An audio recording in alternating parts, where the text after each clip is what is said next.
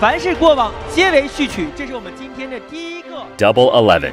The biggest online shopping festival in China set another sales record in 2020. The Chinese shopping extravaganza on over 20 online platforms hit over 840 billion yuan. That's 129 billion US dollars, an increase of almost 30% from a year ago.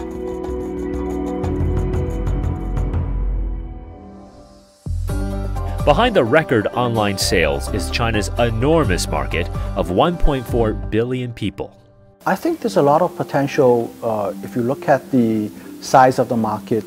Local market expansion and high-quality development. These are the two concepts behind the first loop of China's dual circulation strategy, known as domestic circulation. Through the years, a huge population with a rising middle class and increasing disposable incomes have been a significant force driving domestic demand. Official statistics show that China's per capita disposable income reached over 32,000 yuan, or nearly $5,000 in 2020, increasing by around 35% compared to 2016. Higher disposable incomes also mean that spending expands from just the necessities to other priorities. For example, more and more Chinese choose to travel to different places farther from home. In 2019, Chinese people made over 6 billion trips across the country, about 1 billion more trips compared to 2017. This saw a rise of over 1 trillion yuan to more than 5.7 trillion yuan in domestic tourism consumption in 2019. Luxury items and eco-friendly products with higher price tags are included in consumers' choices. McKinsey predicts that Chinese luxury spending is expected to reach over 1 trillion yuan by 2025, accounting for 65% of this sector's growth worldwide. With expanded 5G internet access and seamless logistics, e-commerce in China is skyrocketing.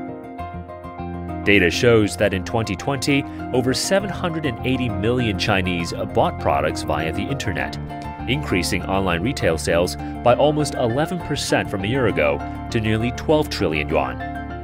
Among Chinese internet users with online shopping savvy, those aged over 60 make up only 10%. But the demographics percentage in overall online retail sales are expected to rise as technology is adapted to make smartphone use more widely accepted among senior citizens.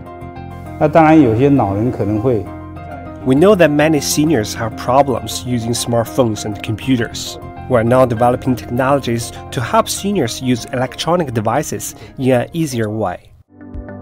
Electric appliances and digital products, including smartphones, ranked second among the items most shopped for during the Double 11 shopping festival.